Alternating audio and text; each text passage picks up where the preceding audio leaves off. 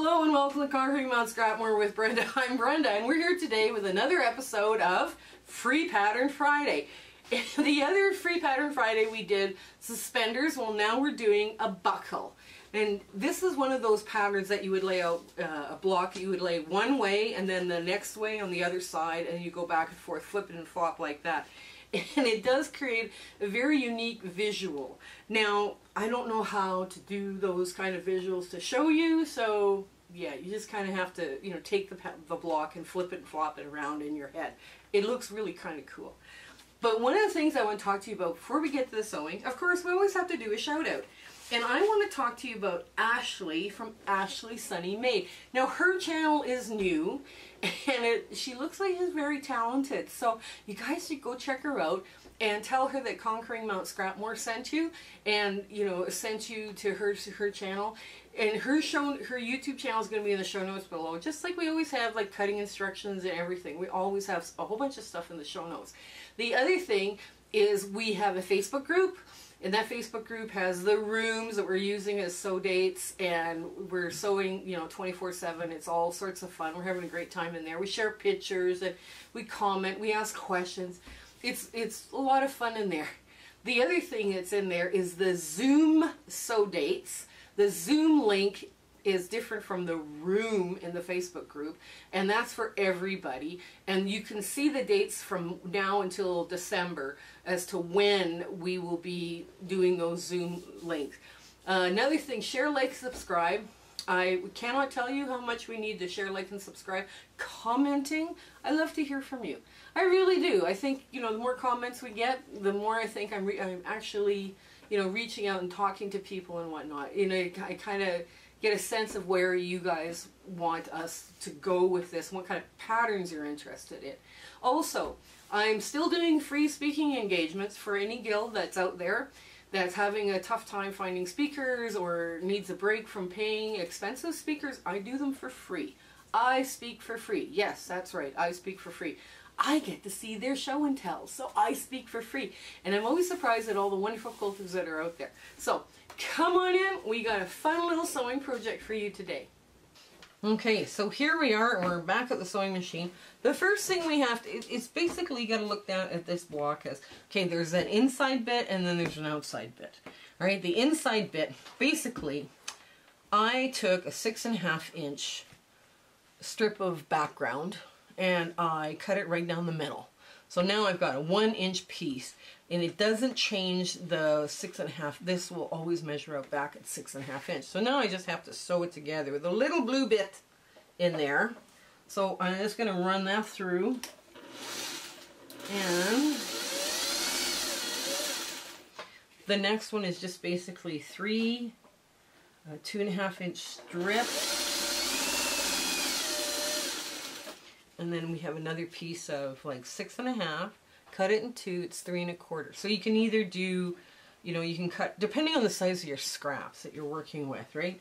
So I'm just going to lay this down here. It's going to end up being a real, kind of ends up being a cute little thing. Okay, so I don't have a leader ender project, which I have a great big one beside me, and I just don't think it's appropriate to be sewing it while we're doing this, because it's too big. Takes too long. Okay. And we always are pressing towards the dark. Okay. Yeah, I found this fabric in my blue shoebox. I'm still working on a shoebox of blue, trying to move it out of my scraps. There.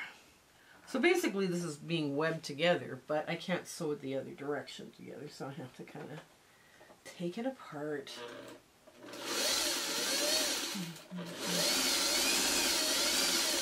Okay, so I can take these two pieces off. Now, goes to the blue, press to the blue. So this now should measure 6.5. Oh, it does. Close enough. This is going to measure 6.5. Yeah, so I've been busy trying to get through all of my blue in that shoebox, doing the Orphan Blocks challenge, but I am still, I'm trying to, I am so overrun with blue in the sewing room that it's time I sit down and make a blue quilt of something. I'm not sure if it would even make a dent. But, oh well. Now, I'm going to finger press this. There. See, you only got 1/2 inch of blue, right? See, it's still 6.5 inches, right? So that's, it's, when you put an inch in, I know some of you are looking at the cutting instructions going, wow, that's such a tiny little piece. Yes, it is. It is a tiny little piece. But it works out perfectly for this. Okay, now. Okay. I think this would be fun, done all with, you know, a dark, a medium, and a light. I think this would be, you know, it'd be fun as a scrappy quilt, but okay. Ooh, make sure it doesn't slip in the back. There we go.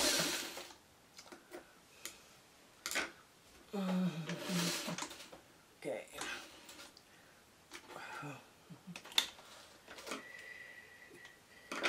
This is why you have a leader ender. Okay. There we go. So now this all goes back here. Just like so. And now we can, because this is the same size as this, and this, we can web it together like the old-fashioned, you know, the normal webbing that I do. That's why I say, I think this block would look great in a quilt, all done, you know, within the same family. You know, like you have a dark, a medium, and a light. I think it would look great. And it would be fun to sew up, too. Okay. Alright, now. Okay, and now this, for some reason, is just a hair longer. I'm going to match up the ends, and I'm going to ease in the top. The bigger piece is on the bottom. Okay. And the smaller piece is on top. Okay.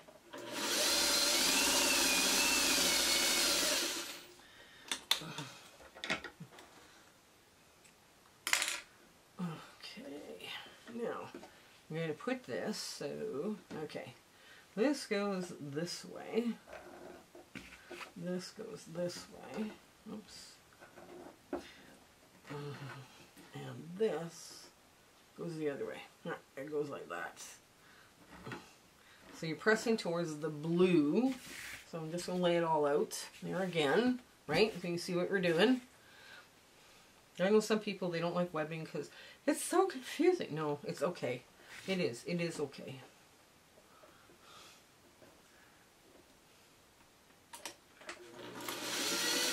And I just became unthreaded. Okay. Hang on. Technical difficulties. Okay, we got my machine threaded again. Sorry about that. So, we're just going to sew along here. Maybe it is time for this one to go to the spa. Okay, we put the long piece down and there. Now I'm going to make sure that my seam is flipped the right way.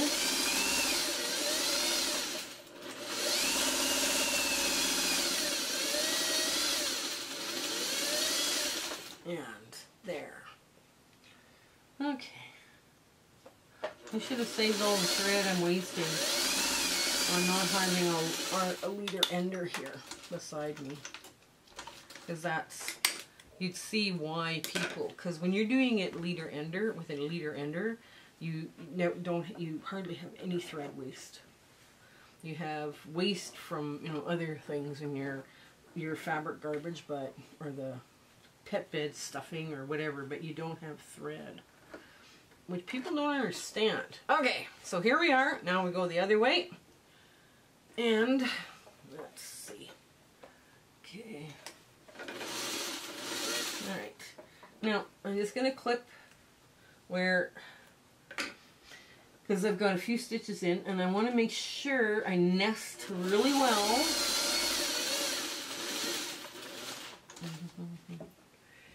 Okay, and I want to make sure I nest really well down here, and I'm not flipping the stitches, I'm not flipping this seam. I want to make sure that's not going on. So.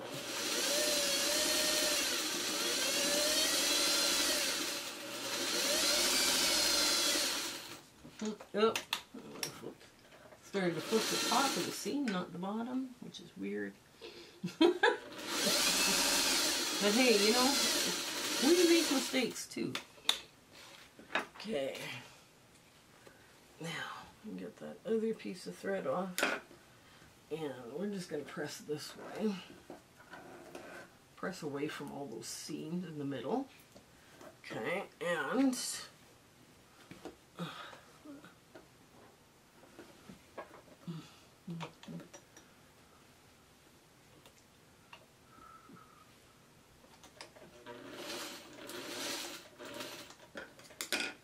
okay, drop my needle down in, clip my threads, make sure I've got a good nest.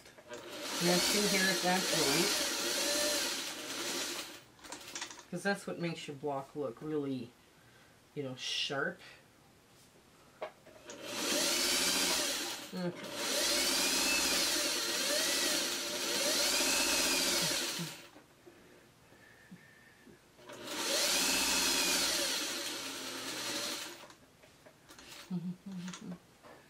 Okay.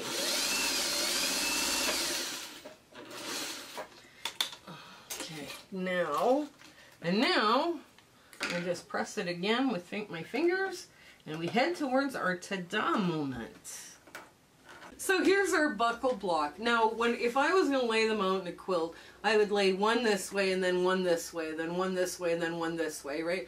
Just to have a little bit of fun with this block. So it would, you know, I think it would be great the light, medium, and dark, like a light, medium, and dark in the same kind of color family. I think this would be a really cute, scrappy little way to do this. Now, I'm going to show you the back of the block. Those little blue pieces, because they're only 1 inch wide, disappear on the back because by the time you fold it in on 1/4 on each side, right, there's no blue showing in the back, right? So this block lies really flat because of the way I've sewn it, right? Now, you know, there's arguments, you know, whatever, but I just think it's adorable. I do hope you give this one a try.